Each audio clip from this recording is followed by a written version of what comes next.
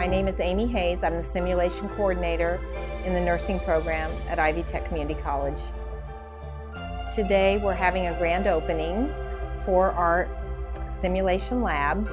We actually have a patient on a ventilator. This patient is also getting a blood transfusion, has a nasogastric tube in to suction, and so we're kind of replicating what it would be like in a semi-congested intensive care unit because the patients need a lot of equipment. Our students can get a real feel of it in here as well.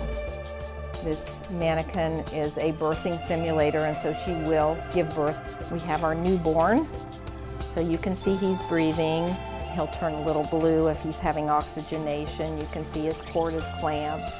It is a very wonderful new facility with state-of-the-art equipment. We have 4 patient care rooms, we have a control room, and Ivy Tech is wanting to show it off to the community.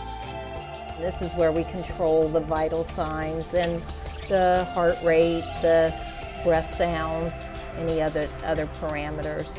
It is extremely realistic. You know, it would have a blood bank number on it.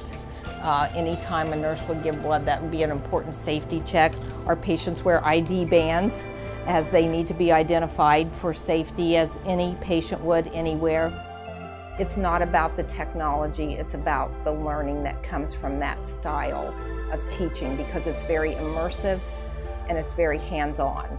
And that's how most people learn the best and will remember it. And that's what we want for our students as they prepare to be nurses.